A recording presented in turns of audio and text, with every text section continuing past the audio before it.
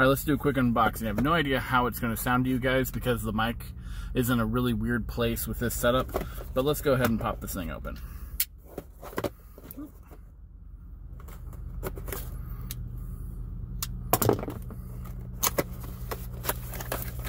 Whew. Nice. Even with the damage to the box, this survived very well.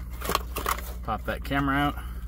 The new version has a little bit different look to here, but the sensor is actually the same. The only real difference is the firmware, apparently, that allows you to shoot at 60 FPS at 1080p. At 60 FPS at 1080p or 720, whereas this one only lets you do 30 on both settings, and it's pretty simple. You literally just get this webcam. You literally just go whoop, cut the peel, and pull that off. Ooh, that is just nice. So couple this with the new microphone that I'm going to be operating with.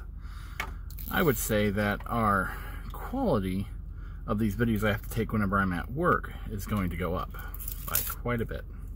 And that just sits like that on your laptop, and then it folds up real nice whenever you need to store it.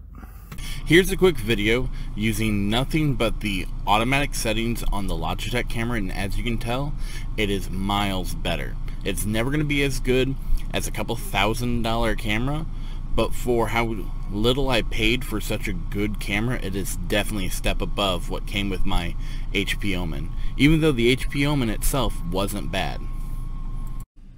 Alright, and this is a video using the old camera, and as you can tell, it's blotchy, it's got low resolution, bad encoding.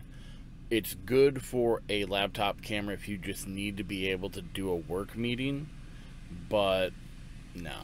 I needed something better if I was going to, on the regular, be recording something for the channel with this setup. So, Logitech it is, and I'm super happy about it.